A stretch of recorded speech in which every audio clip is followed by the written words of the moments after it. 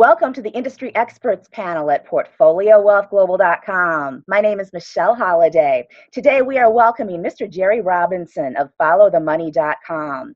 Jerry has been around since the 1990s. He has a very unique perspective into the markets and ways to trade the most volatile and speculative industries out there, the cryptos and cannabis. He is also very adamant about the debt which has been incurred by the United States government and the officials there who seem to be continuing to let our country's deficit run wild.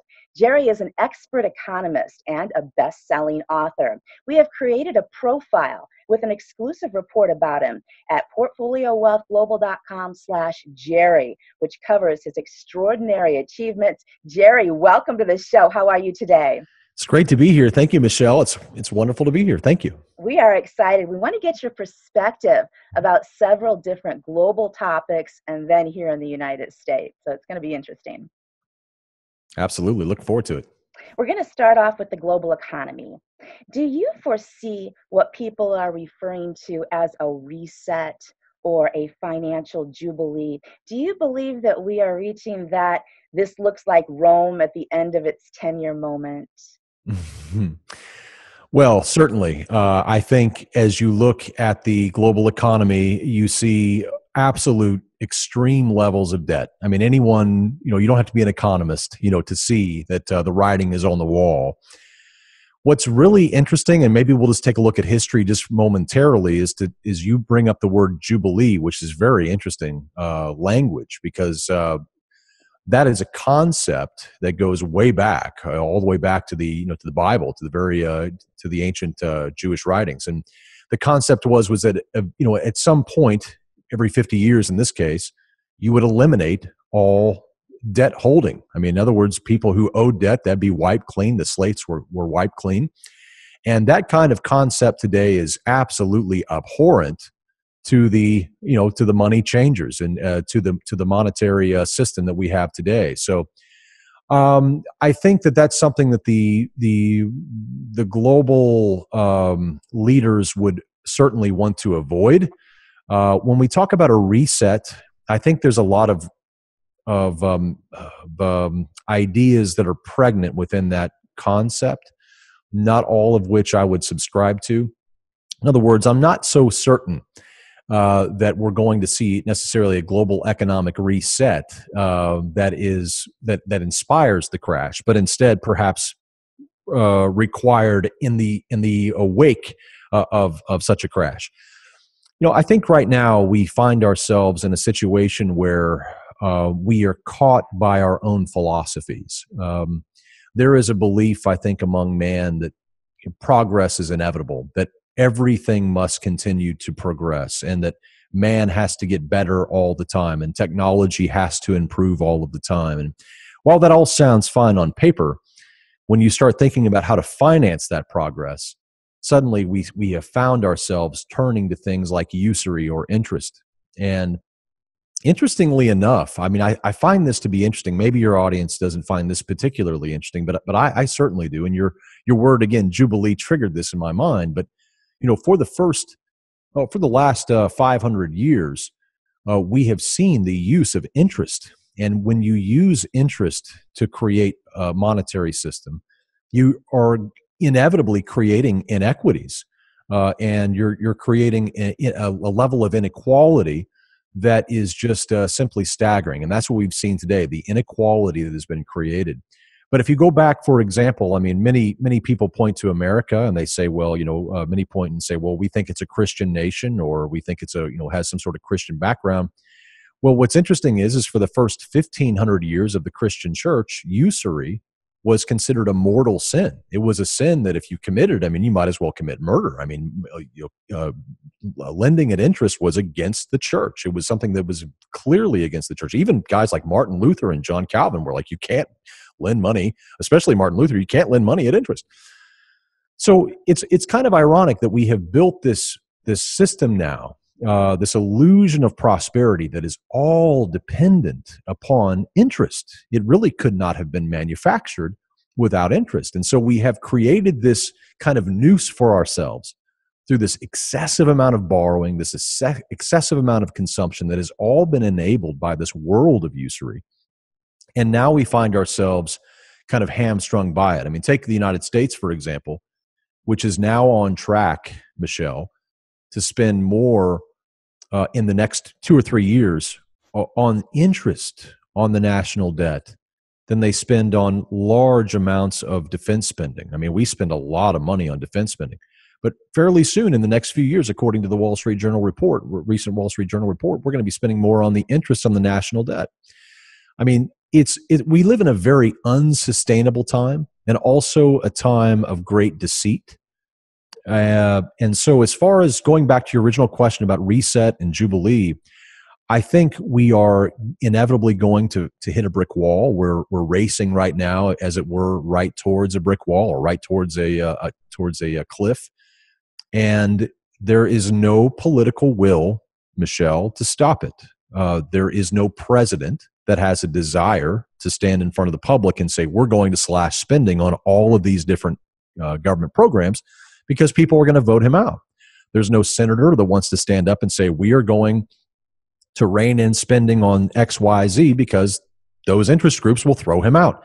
So in other words, there's really no way for the political will, if it even existed, to actually manifest, because we find ourselves strangled by interest groups, lobbyists, and others that will fight any kind of cutting of the spending at all. So it's just literally just going to at some point have to explode. I wrote a book called Bankruptcy of Our Nation back in 2009, and we revised it in 2012, and it was really all about this topic. But no, to kind of paint a grim picture, Michelle, I do see a dark outcome, but it's really all due to our own fault of just simply overconsumption, building a world based upon leverage, and then kind of having to live with the outcome of that. Jerry, what has changed in the United States in the past 10 years since the Great Recession of 2008, in terms of leveling the playing field for the average person? In your opinion, is America still the land of opportunity? Because so many people are now saying that retirement is unachievable, and that a career path without taking on a very large debt for a college degree is impossible. And in fact, that the middle class is actually almost done for good. Take us back and compare today's United States with 10 years ago.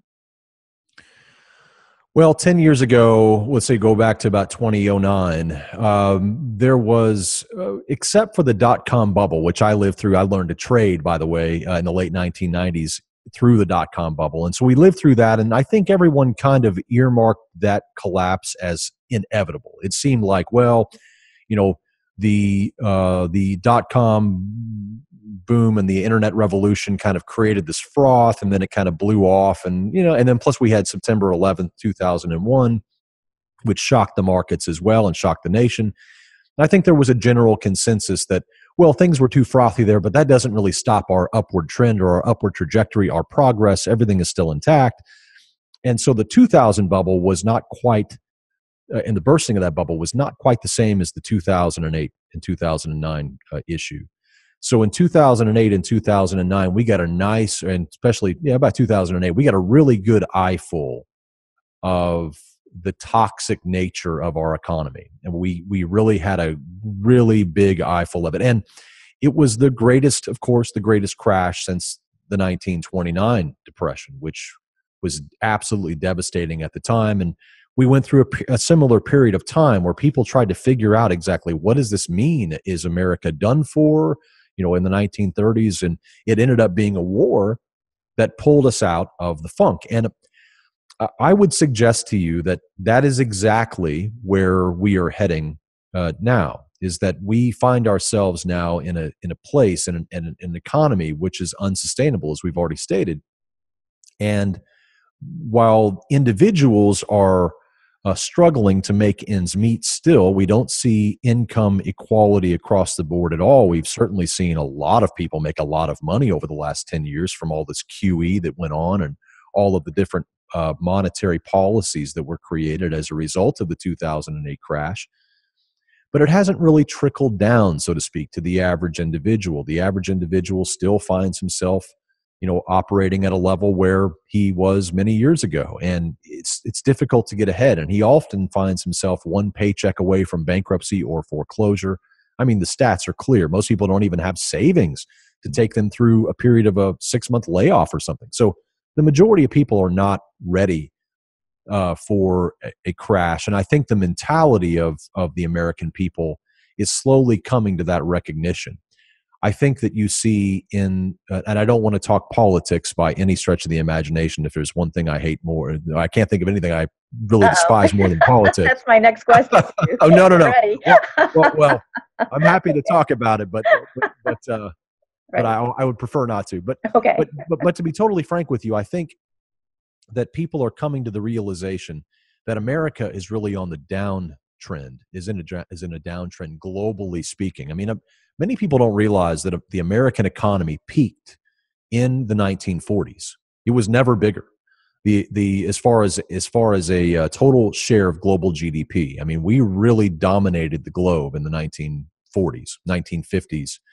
That was the highest time of the American economy. I mean, there was never a time greater. It was the time of Leave It to Beaver. It was the time of Andy Griffith, Mayberry. I mean, there was a time of great absolute economic hegemony for the United States. And I think people, really believed that it was just going to continue to rise. It was like, my parents got a bigger house than my grandparents. You know what I mean? And I'm going to have a huge house now, and so on and so forth. And the middle class has become really shocked by the fact that, no, you're not. And younger people are actually going out and moving back home because they can't do what their parents did and what their grandparents did. And it's just sad. There's a great readjustment going on right now in the minds of people, but there's also a recognition that, and I think it's a slow recognition. It's been something we've been saying for a long time, but I think it's starting to break through. Is that people are starting to realize that there are, Americans in particular, are starting to realize that there are other global players who are itching to take our place. Case in point, China. China became the largest global economy in 2014. When you look at GDP PPP, which is the purchasing price per parity, and purchasing power parity. And when you look at the GDP by a PPP basis, you'll find that the United States was surpassed in 2014. Now, this is not a metric that economists like to bant about here in the United States. They don't like to brag about the fact that China became larger than us. Yeah, you don't hear that. You really don't. But it's a fact. And we continue to see China breaking records and continuing to get larger. And by the time, maybe probably within a decade from now, we envision that everyone here in the United States will come to a full cognizant reality of what's really happening. They will fully understand and digest that while they have been pointing at the office of the presidency and assuming that the president is weak. I mean, we can look back at perhaps President Barack Obama, and one of the favorite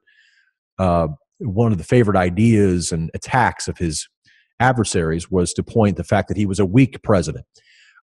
Then we've even seen some of that creep in now, even into President Trump, where it seems like there's a lot of things happening globally where he kind of ran on a ticket of being really strong, like he's the strong man. But even as strong as he appears, we're seeing that he also appears weak in some ways on the global stage. And what we're really kind of pointing at is that over time, we believe Americans are going to realize that it's not the president himself that we choose that is weak or strong. It's actually the office of the presidency. It's actually the country of America that is actually descending relative to the rising economies of the East. There's a great book put out by Gideon Rachman called Easternization. And he was a writer for the Wall Street Journal, I think also for the Financial Times.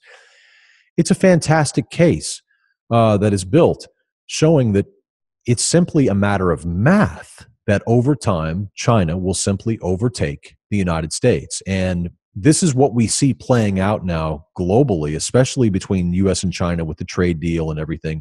This is much deeper than just the latest trade or the latest tariff or the latest issue. It's really about who is going to fundamentally control the 21st century and the economy. And from our perspective, that is going to be China. And we also know that the United States is not going to go quietly into that dark night. We know that they have a massive military, and we know that in the past they have used that military to get what they want. It hasn't always been for for good purposes, and I think most people are aware of that. We believe that the United States military will be activated again to prevent China from taking over, as it is on the trajectory to do. So we see war ahead. We see war, particularly between the U.S. and China, and we see it coming underneath a different pretext. It won't be economic war. It never is. For example, when we went into the Middle East back in the early 2000s, to get Saddam Hussein, it was because of 9/11. But of course, everybody knows that's not true. Then we went to Afghanistan, and that was about 9/11, and everybody's still scratching their heads as to why that hasn't been resolved. And then we're talking about going into Iran for some reason which nobody seems to know. So, in other words, like when we do war, it's oftentimes not always for this pure motivation. There's something always underneath. And when you follow the money, which is the name of our website, followthemoney.com, when you follow the money, you tend to get the answers. And so we see war ahead. We see economic calamity ahead. We Wow. see we see that people who are going to thrive in this kind of environment are going to be those who understand the new rules of the game. And much of what that means is that you cannot put all of your faith, hope, and trust into a job. I mean, it's good to have a good job. If you have one, that's fantastic. But we believe that even people who have good jobs should also consider creating multiple streams of income. So whether it be, buying a piece of affordable real estate, or learning a skill of investing in volatile times, or learning how to trade, or whether it's taking on a new income stream, maybe with online income. I mean, there's so many different ways that you can create a plan B, and many people don't have one. And so I think that's really important. And I'll go one more step here, Michelle, because I know you have more Okay. questions. But one more thing is that I took perhaps an extreme step in my own life. My wife and I were living in Houston, Texas, and we were living in the middle of the city. It was, very, very big city. And I just had a knowing inside of me that at some point back in around 2012, that I needed to leave the city, that I needed to make preparations for my own family, that I needed to have a plan. Because if you get caught in a major city and there's calamity or war or some kind of problem, it's a bad place to be. And so what we did was moved out of the city. We moved out into the country. We started getting off of the grid. So we actually are now living in the country. We have acreage, we have streams, we have a pond, we have livestock. We're getting off of the grid, even with our heat and our air and our electricity. I mean, we're slowly doing all of that. Why?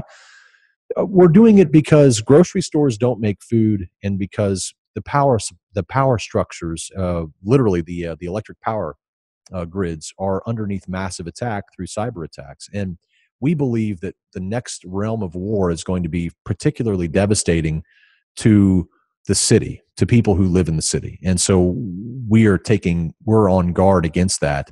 And I think you don't have to leave the city in order to take preparations. You can prepare in place wherever you are.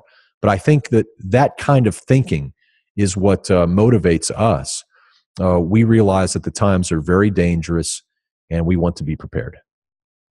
Very interesting. So even if you live in the city, just at least have a plan, have somewhere you can go that is self-sustaining, preferably, but if not, at least has food and water and things you. Absolutely. And for those who are saying, "Hey, I live in the city. I'd like some recommendations on that," or that speaks to me. Well, you can go to our website, followthemoney.com/5 levels. And there we have a completely free kind of a course that walks you through how we, kind of broke free. It's our 5 levels of financial freedom. And it shows you how we broke free financially, and also how we kind of, got out of the city and what we did, but what you can do if you're living in the city, how you can prepare. So Beautiful. followthemoney.com/5 levels. That's a free course there. Excellent. Now comes the question about the president. Just very fast, though. How much influence do you think that the president and his administration have overall in the trajectory of the economy? Are demographic trends and tech superiority and free market the determining factor, or is it the government? So, how much influence does the president really have over the economy? Is that what you're saying? Mm-hmm. I think that we live in a faith-based economy, and what I mean by that is, if you pull out a dollar bill out of your wallet and you look at it, you'll discover that it says Federal Reserve Note, right? So you look at that and you say, well, what does that mean? I mean, it used to say silver certificate. You could take it into the bank and you could get a piece of silver instead of this dollar, but now it says Federal Reserve Note. So it's a loan. It's a loan given by who? It's a note. If I say I have a car note, I have a car loan. So I have a Federal Reserve note. I have a Federal Reserve loan. I have something on loan from the Federal Reserve. They're going to get paid back that loan, by the way, and they're going to get paid back with interest. What interest rate are they going to get? The interest rate they set at their meeting. So they issue the paper, the funny paper, and then they charge the interest on that funny paper. It's a scam. It's always been a scam. It's a shell game. But the point is that in that environment, if you're not using anything with intrinsic value, then what are you really basing everything on? You're basing everything upon the full faith and credit of the federal government. So the president's job is to do two things. Number one, his job is to sell military equipment. If you've ever noticed, if you watch the president and you watch anywhere he goes around the world, he's always there to sign a military deal because he is the face of the military industrial complex, and he is the main seller of military weapons around the world. And that is a huge, massive role for the president. He is the face for it. The second role of the president, aside from all of the typical things that we see in the Constitution, the other major role in this faith-based economy is that he has to cheerlead the economy. He has to provide faith in the economy. He cannot act as if everything is going to go wrong. He has to be the cheerleader. And I think President Trump is particularly good at that. He knows how to manipulate. He knows how to charm. He knows how to do all of these things. And so I think as long as he displays faith in the economy, that we'll see that continued faith. But if he can, he has a lot of power, and he's a particularly persuasive person, as you well know. I mean, very persuasive. Of course. And so in that case, that's a little dangerous. You almost want your president to be a little more boring and a little less opinionated, because his opinions can have such tremendous power because of his office. So when it really boils down to the economy, I would say that the president, unfortunately, has more power than we would probably any of us would like, because he controls, if you will, the faith in the system, as does the head of the chair of the Federal Reserve, as does the chief of the U.S. Treasury. So you have these individuals who are strategically placed, who their opinions and their words can literally move the markets and move the economy. As far as it being free market and whether that really drives everything, of course we have what is called a free market. Of course, it's not a free market, and we don't have free market economy here in the United States at all. It's quite the opposite. It's a controlled economy, and I think most people who have studied the economy, quickly grasp that free market is really in name only. It's really controlled by a lot of large multinational corporations that strong arm their way into getting what they want through their lobbyists and through their political hacks that they have in Washington. So it's shocking how few. I don't think people realize there's like 6 companies that own everything. They own the media, they own the banks. And people think it's all separate, you know what I mean? And it's like, why does the media always say the same thing? Everybody's saying the same thing. It comes from one exact source, and who owns that source? One of 6 companies. That's extraordinary. That really is. People don't appreciate. They think they can depend on their press and the mainstream media. And I heard it on NBC, and no, you heard it from the bank that owns the company that wants it to say what NBC wants you to hear. What they have to say. That's such an important point you make, Michelle. And that's one of the things we teach our trading community here at followthemoney.com, and also investors in general, is that most news is simply press releases, right? They're just press releases. And so if you allow your day to be guided by press releases, then you're doing exactly what they want you to do. So I find it very freeing and liberating to turn the media off, to turn the noise off. And you say, well, how are you going to know what's going to happen? How do you know what's going on in the world? Well, I mean, you can strategically do this. You can use Google News alerts, for example, to be alerted on certain specific things that you want to know about that might, it might, but you can also, if you're a trader or you're an investor, what we teach people to do is look at the chart. Look at the chart of the S&P 500. You'll know what the news is. You'll know what the real news is, right? You could, because that's a mirror or a picture. The chart of the S&P 500 or the chart of the Nasdaq or the chart of the Dow Jones is really a picture of investor expectations. And so if something's really bothersome to the investors, you're going to see it on that chart.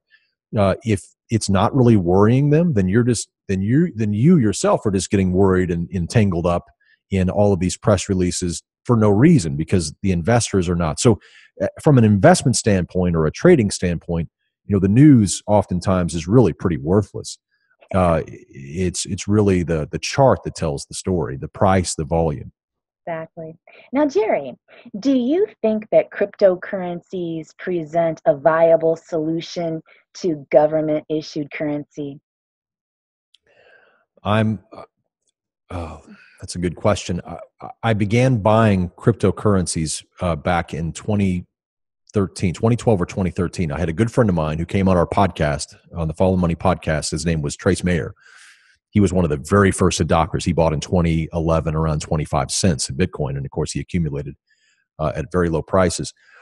He told me about Bitcoin at the time. I was still new to the whole thing. I looked at it. I thought, this looks fairly interesting. I threw a little bit of money at it, but back then, and slowly began building a core position in crypto. So currently, 5% of my total investable assets I have allocated towards cryptocurrencies, and that's all. I mean, I'm not going to put any more unless things start to change. But I've been remaining at 5% of my total investable assets exposed to cryptocurrencies since probably about 2014. And I've seen the yo-yo markets. I mean, very, very crazy.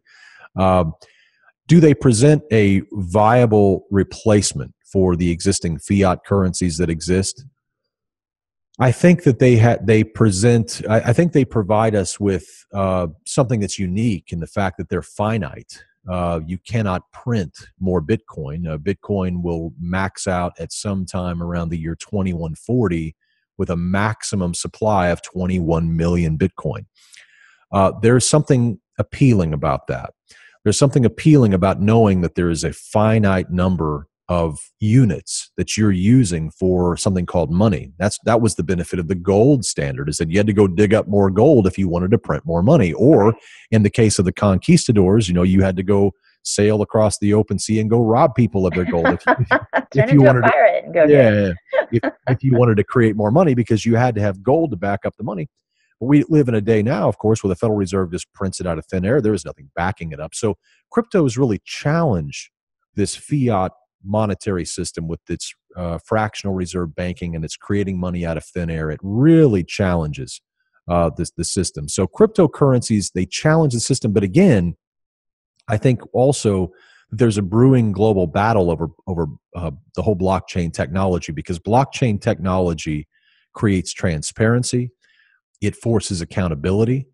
It makes it very difficult to operate the kind of scams that our current monetary authorities do.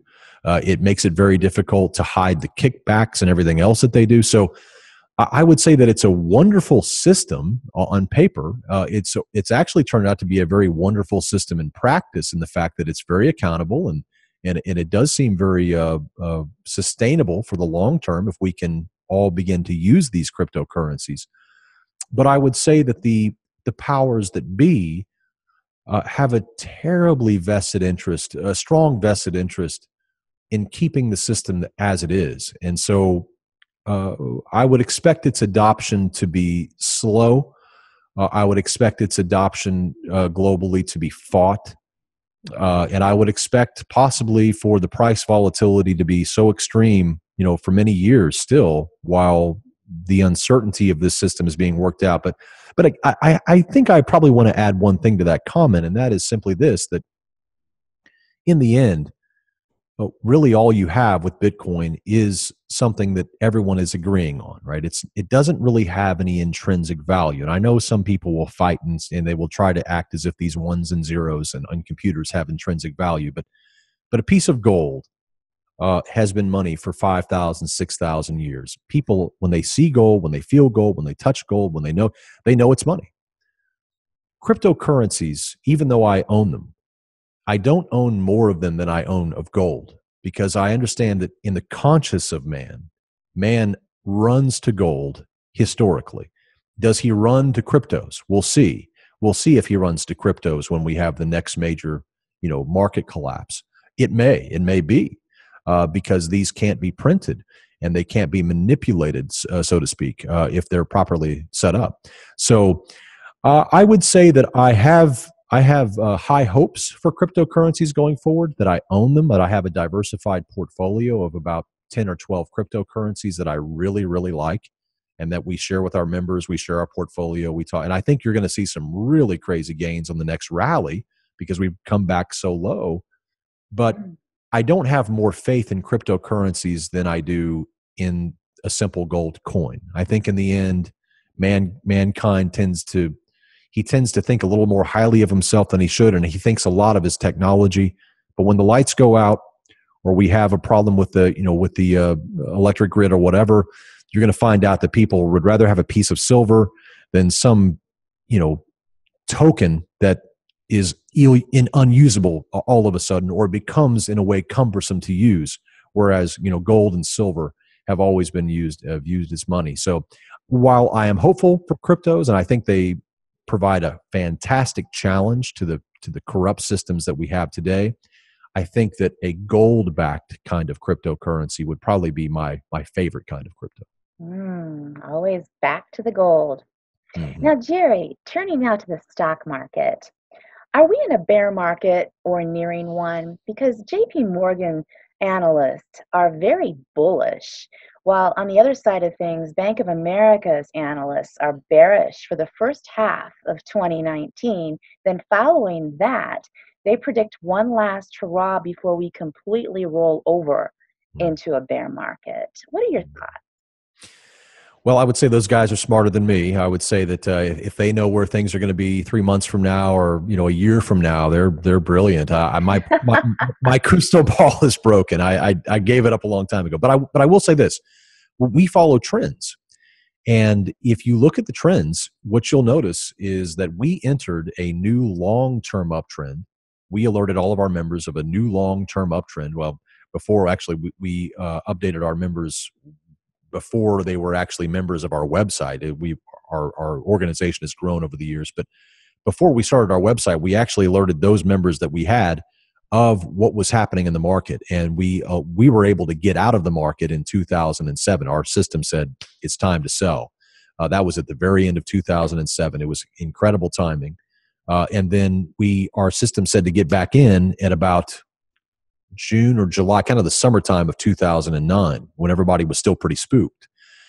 Now, our system still shows that we're in a long-term uptrend right now. So as far as it being a bear market, I would prefer to use the language perhaps downtrend or uptrend. And I would say on a long-term basis, we're still in an uptrend if you look at the chart. But like you said earlier, we are nearing a new downtrend. And so we're going to alert our members whenever that happens. We send out email alerts, when that major trend changes, and it doesn't change too often, but when it changes, it's a big deal. So right now, we would say that we are still in a long-term uptrend. That long-term uptrend is weakening right now, and that if it does turn into a new long-term downtrend, that we could see a lot of pain. We think that the 2008 crash will be smaller percentage-wise than what we are going to see in the next major crash. So we realize that we are now in this boom-bust cycle created by the central banking schemes. And this is how things work. They jack rates up and pop the bubble, and then they lower rates and create the bubble, and then they jack rates back up and destroy the bubble. And this is where we are. So right now we're kind of, nearing perhaps a new long-term downtrend, but we're not there yet. Things could still change. Things could still develop where we could see more upside from this market before it's finally over. But it will be over because we do move through a boom-bust cycle. In preparation for that, what are some of the best bear market strategies? Our favorite would be buying puts. I'll give you a few. Buying Okay. puts on ridiculously overvalued stocks, right? So buying puts using the options market. Another strategy that I think is a little more intuitive for most people is to use inverse ETFs. So ETFs are just simply exchange traded funds. They're like a mutual fund, except they trade like a stock throughout the day. So you can actually trade them. And exchange traded funds come in a few different flavors, several different flavors for that matter. So you could buy an ETF that tracks the S&P 500. So you could say, I want to, if the S&P 500 goes up 1%, I want to enjoy that ride.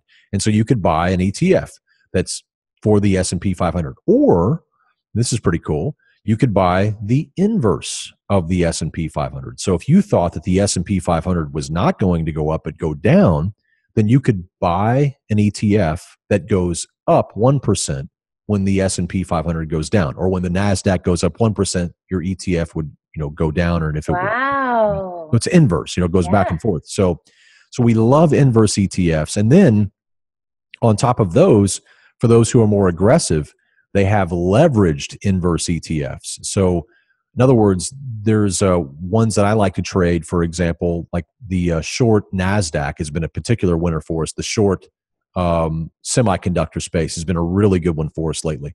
But SOXS, I'm just giving out tickers so they know how they can find these. I'm not recommending them at all. I'm just telling them what I personally trade. But SOSX, and SQQQ, those two, for example, which we've been writing, give you triple leverage. So if the market falls by 1%, if the S&P falls by 1%, then your 3x ETF inverse is going to go up 3%. If the Nasdaq falls by 1%, then these inverse 3x ETFs go up by 3%. So it's a really powerful way to profit from a downtrend. And quite frankly, the majority of the money that's made in the market is made in the downtrend. We think of guys like Jesse Livermore, who made the equivalent of $1 billion in the 1929 crash. He made $100 million by shorting the market, because the market oftentimes takes the stairs up and then it takes the elevator down, right? So, and it happens real fast. And so, Everybody says there's a lot of money to be made when, things are falling apart. So it's sure. something to watch. Wow. Yeah. So I would say put options, inverse ETFs. Those would be two of my favorites. I prefer really not to just straight up short stocks, because there is quite a bit of risk with that. But I really prefer put options if I want to short a stock, and inverse ETFs. I would just leave it at that. Jerry, this has been an amazing interview. I want to thank you so much for coming on. Tell everyone how they can follow your work, because it is extraordinary. Thank you, Michelle. Yeah. So our website is followthemoney.com. As you mentioned at the outset, I'm an economist. I'm a trader. I'm an author of the book Bankruptcy of Our Nation. And I like to help people. I have a heart of a teacher. And so when people become members of our website, I like to teach them how to get themselves ahead. It's just a burden that I have. I want to see as many people set free financially as possible. I want to see them pursuing their calling, whatever it is that they might be called to do. Everybody has a special calling that they're called to do. I want to see them fulfill that calling. And sometimes you end up in life where, you've got a job that is just taking so much of your time, or maybe you've got other obligations that are just, maybe life just isn't working out the way that you had hoped it to. And at Follow the Money, we try to give you step-by-step ways of how you can kind of reclaim that back, and how you can move back into a place of having financial freedom. And sometimes it just comes through simplification. But our website, followthemoney.com, people can go there. They can become a free member. We have a bronze membership. They can kind of check us out and see what we're all about. But they can go there. But we also have paid memberships as well. You can find us on Twitter. You can find us on YouTube. We have a thriving YouTube page and Twitter page and Facebook page. Well, we're everywhere. Just followthemoney.com is probably the starting place to go. Extraordinary. Well, this has been wonderful. Thank you again so much for coming on the show. Oh, absolutely. Thank you, Michelle. It was an honor. Mr. Jerry Robinson, the founder of followthemoney.com, and whose extraordinary achievements are profiled in our exclusive report at portfoliowealthglobal.com/Jerry. For the Industry Experts Panel, I'm Michelle Holliday at portfoliowealthglobal.com.